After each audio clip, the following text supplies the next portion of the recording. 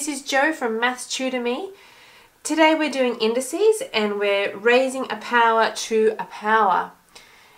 Before we start on this sheet, let's just have a look at what we've learnt already. At the very beginning of the topic, we learned how to expand things out from index notation. So if we had something like x to the power of 4, we learned that that was x times x times x times x.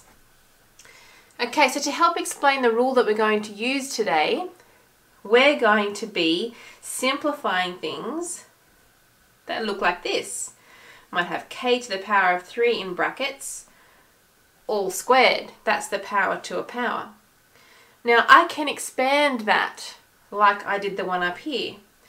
This squared means that I have two of these in the brackets. I have k to the power of 3 times k to the power of 3. To simplify that, we learned how to multiply things with the same bases. All we have to do is to add the powers together. So that becomes k to the power of 6.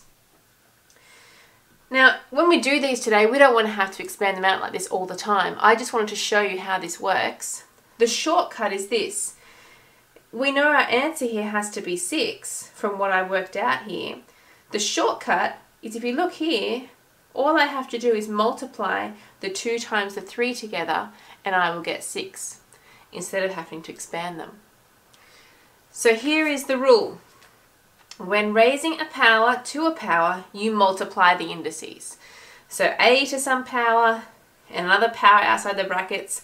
All I have to do is keep the same base and multiply the powers together. Alright? So, it's much simpler than what I was just doing on that paper. If I have a to the power of 3 to the power of 5, a is my base. All I have to do is multiply. 3 times 5 is 15. That's it. Let's do it again.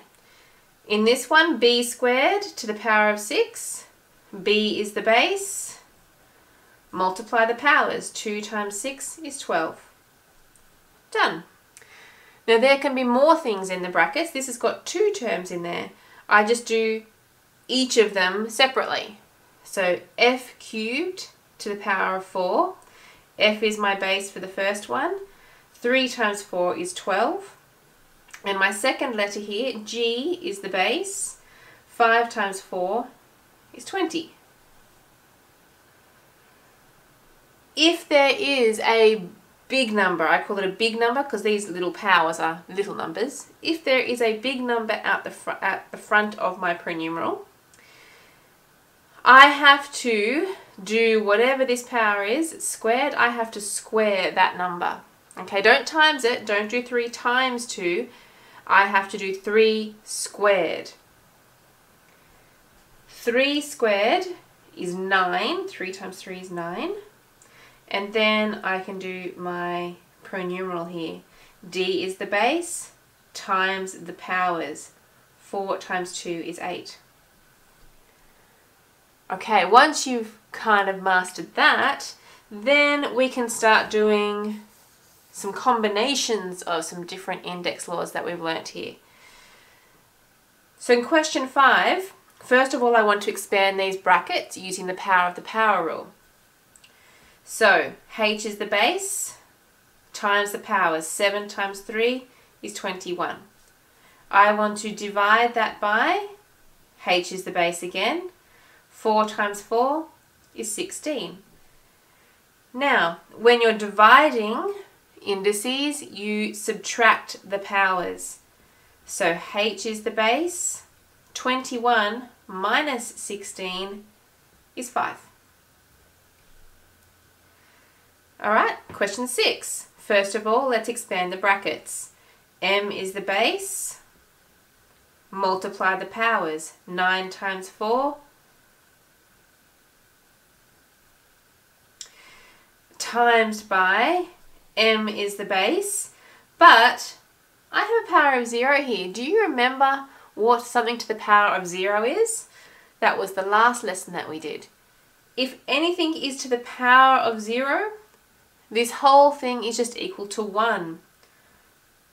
Okay, so I really don't have to multiply or do anything else here. My answer is just m to the power of 36. Question 7. Okay, there's a few big numbers in here that I need to be careful with. So I need to do 4 to the power of 3. Okay, we might need a calculator for that. 4 to the power of 3 equals 64.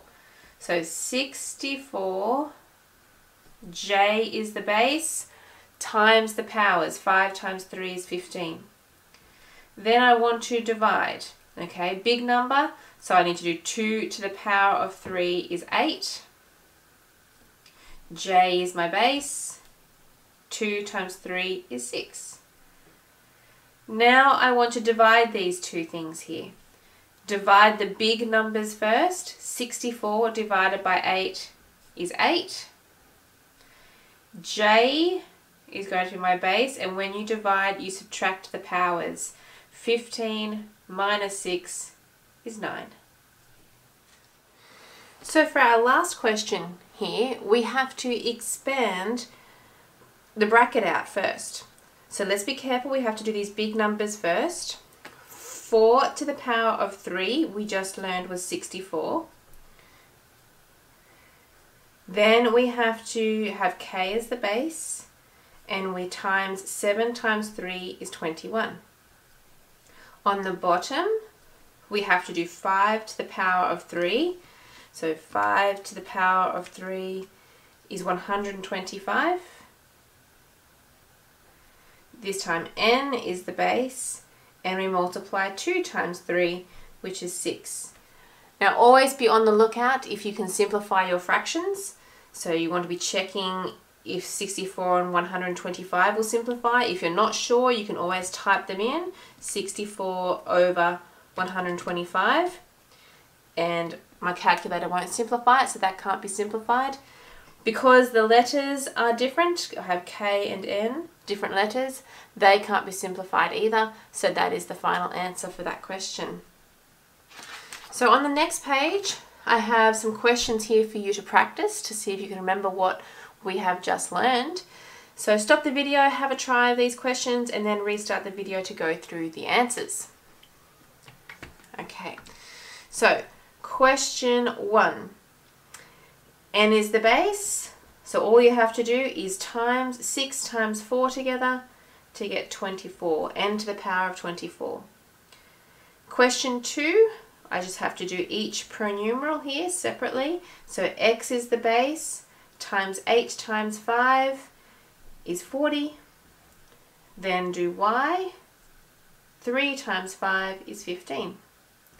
X to the power of 40, y to the power of 15. Question 3, with the large number here at the front, I have to do 4 to the power of 3, which is 64. Z is the base, and 5 times 3 is 15. Question 4, combining a few of our indices skills. First of all, expand the brackets. C is the base, 7 times 2 is 14.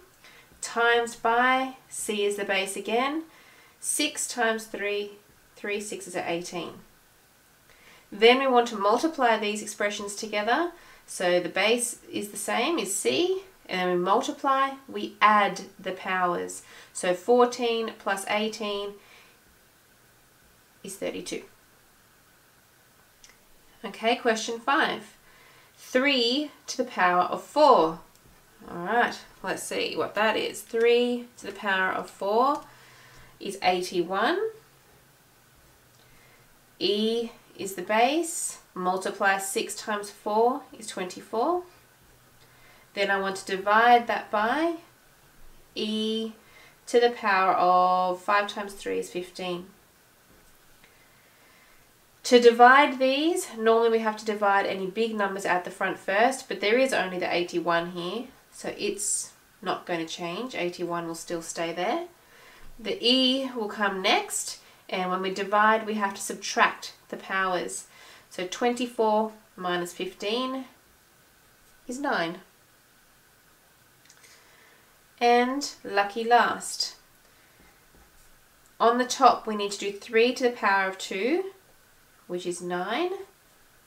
Our base is P, and we have to multiply the power. 8 times 2 is 16. On the base, 4 to the power of 2. 4 times 4 is 16. R is the base, and 5 times 2 is 10. Check for simplification, but we can't do anything, so that's your answer. Okay, so I hope you were able to follow along what we were doing today. Join me next time for some more indices. Until then, keep practicing. Bye for now.